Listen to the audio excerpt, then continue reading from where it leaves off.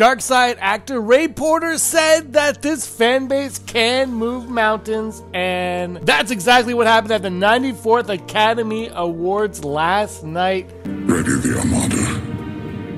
We will use the old ways. Hi everyone, this is James. Welcome to Digital Charcuterie. Thank you so much for stopping by. If you're new to the channel, please give us a subscribe. And if you don't mind, please give us a like and hit that bell so you don't miss one of our newest videos. We got a lot of fun stuff coming your way. Right now, though, gotta talk about the Snyderverse. This is insane. All but dead. Left for dead. Joss Whedon came in, destroyed everything that had happened.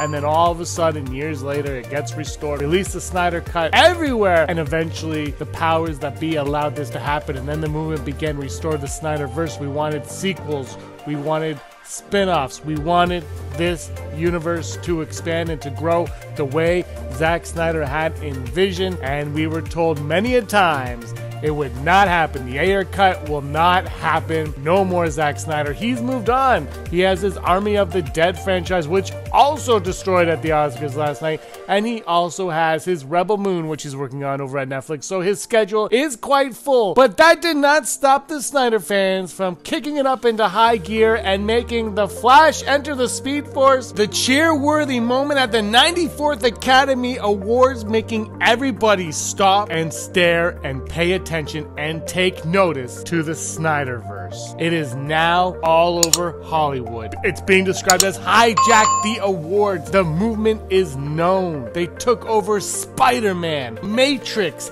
Endgame, the Snyder Cut, the Snyderverse. The fans have spoken and they want this to be restored, and there is no way Hollywood could look away from this now.